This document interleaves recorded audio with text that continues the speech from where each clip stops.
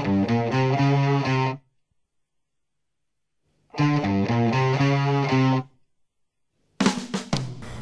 up, guys? I'm here to do my top 10 favorite movies. Now, I did script this video a little because when I did the top 15 best Disney Channel shows, that went on for quite a while. This might be in parts as well. I hope not. At least not a whole lot, like 6. But yeah, these are my top 10 favorite movies.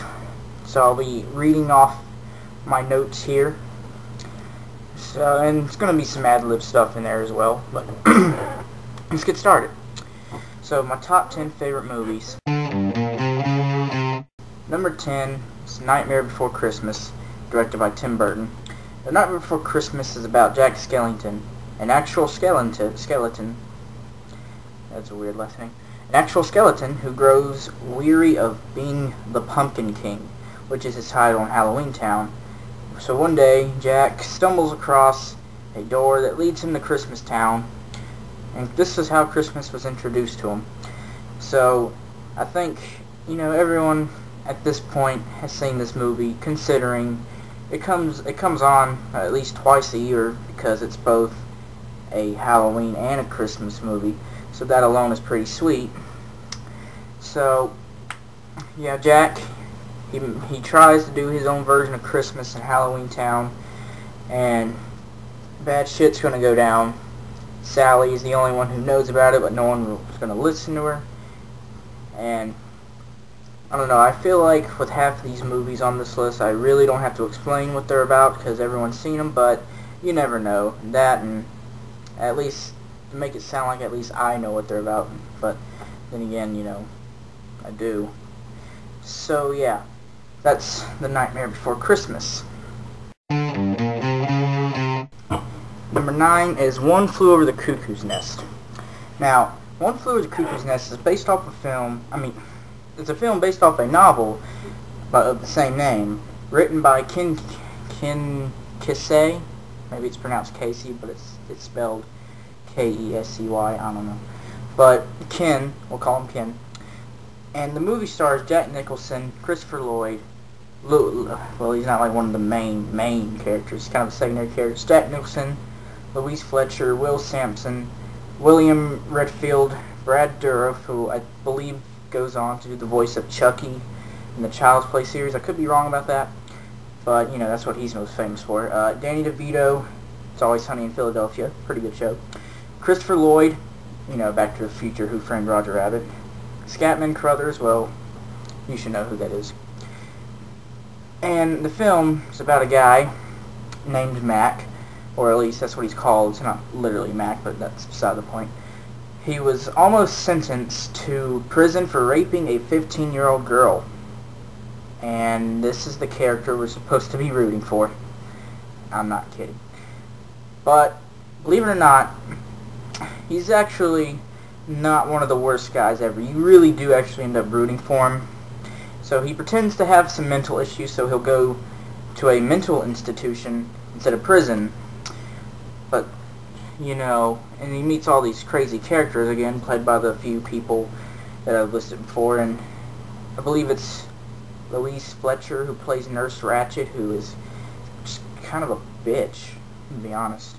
But now this film has one of the most tragic and yet somehow happiest endings ever. Like, just see the movie to know what I'm talking about. I'm not going to spoil it for you. And I think it's about a little over 2 hours long, maybe. It's still a good movie. Good drama and everything. But an interesting fact about the film, it was shot at Oregon State Hospital in Salem, Oregon, which is where, in the novel, that's where it takes place at. So, props to them, I guess. Number 8 is Jurassic Park, which is based off the Michael Crichton novel of the same name. I have the book. It's really good. A bit different from the movie, but that's pretty much with every book and film adaptation. But that's beside the point. Jurassic Park is about Isla Nublar, if I'm pronouncing that right, an island located off of Costa Rica's Pacific coast. have a hard time talking.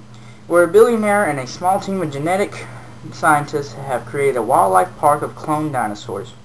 Now, again, this is probably one of those movies that everyone has seen, especially when it was re-released in the theaters last year, I believe, and it was in 3D.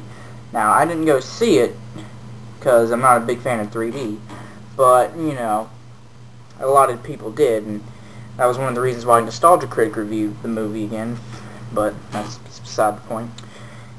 Now, interesting fact about this film is that the roar from the T-Rex was supposedly a mix of sounds with a baby elephant, a tiger, an alligator, and I think that's about it. And, well, there's not really a whole lot to say about Jurassic Park. You know, it's, you know, dinosaurs on an island.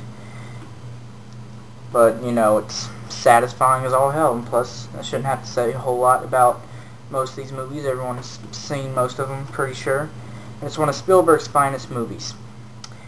And it's one of the reasons why he was my favorite director growing up. In a way, he still is. He kind of made me interested in making YouTube videos, believe it or not, when I was 10 years old, back when I had my original channel. But now I'm just rambling. So, now we're going to move on to number 7. Number 7 is probably my favorite horror movie of all time. Now, there's going to be horror-related stuff on this list, and that's ahead of this movie, obviously. But to me, when we get to those, they're not really going to count as horror to me, because there's, like, you know, some comedy in it, but, well, same as this. But anyways, yeah, this is my favorite genuine horror movie. Well, I don't know if genuine's the right word, but it's not realistic, but whatever. Nightmare on Elm Street, the 1984 original movie. It's probably my favorite horror movie because of its writing, directing, even effects for a low-budget 80s movie. It was pretty good. Characters, well, not all of them, but, you know, Nancy, Dad, Nancy's boyfriend. Even the, what's his name, Rod, who goes to prison. He's kind of a dick, but he didn't deserve what he got, but still entertaining to watch, but that's beside the point. But most of all, the best character is Freddy goddamn Krueger, played by the great Robert Englund, who played Freddy Krueger throughout all the movies up until the remake. That's beside the point. The idea of a child killer who can come into your dreams and kill you is pretty scary on its own. But when that killer has an ugly, burnt up body and face and glove with knives on the fingers, and like the one glove thing, like Michael Jackson. Again, it's a weird reference, but you're guaranteed you're gonna shit your pants.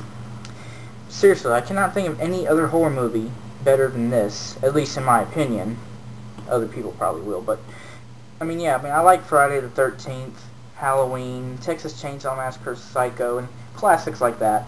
But A Nightmare on Elm Street is the one horror film I can never get tired of watching. The one that I can't stop thinking about when someone mentions horror as a genre, if we're talking about movies or whatever.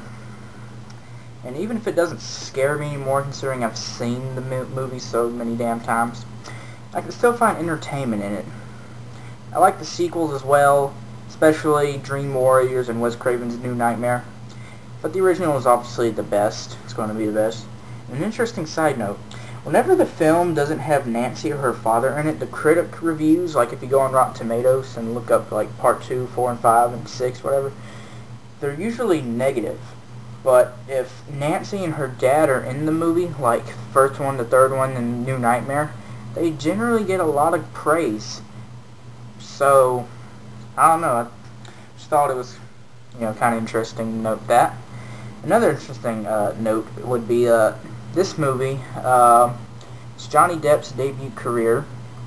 Hard to believe that he looks better now than he did back then, but that's beside the point again. I say that's beside the point a lot, don't I? Sorry. But Johnny Depp also had the best death scene in this movie. I'm not going to spoil it for you. Just check it out. But, you know, don't watch it before you go to sleep. There's a warning in the movie about that. The girls that sing. If you didn't get what I mean. Anyways. Oh, and don't even get me started on that piece of shit of a remake. I don't even want to talk about that.